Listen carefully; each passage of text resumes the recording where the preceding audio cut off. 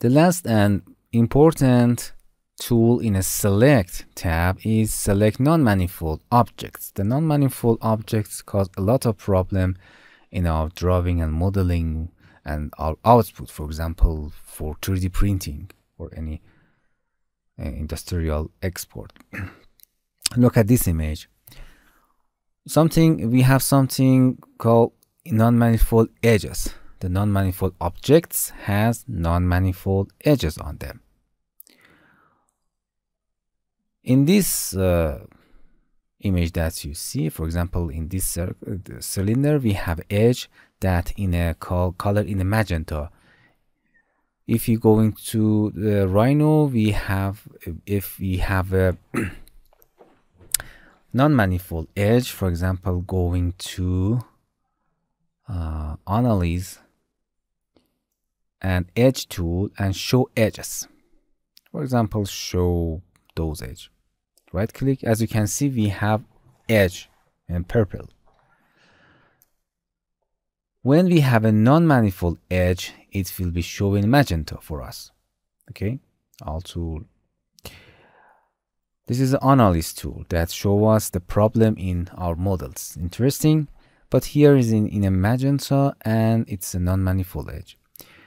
The regular edge has to collide maximum with 2 edges or contact 2 edges.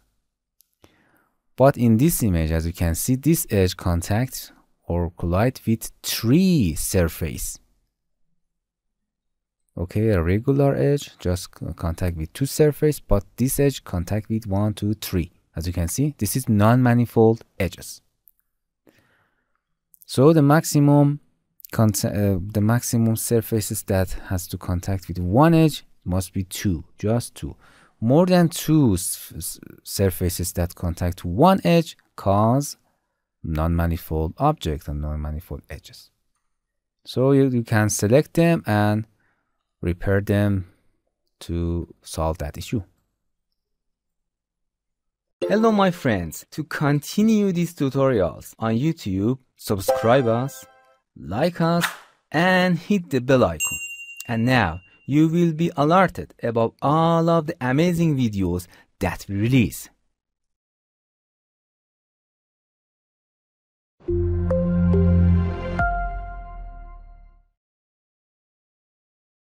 Hello there, I'm Hamid RT from TutorialCells. I'm electrical engineer and software instructor. I love teaching and learning. In this channel, we intend to produce free tutorials on softwares, games, and other sciences. But our main focus is on making tutorials for softwares. We are currently changing our policies to protect copyright law and respect the work of others. In the first step, we will teach only free software. Then, after purchasing commercial and official versions of the software and obtaining the permission from the software companies, we will record a tutorial for those softwares. So we start with the free software that is free for everyone to use. Because of the strict rules of the companies and YouTube, even if we use trial version of commercial software, we will still face legal issues in future for monetizing videos on YouTube. So, stay tuned for our new tutorial with free, powerful, and functional software. Thank you very much.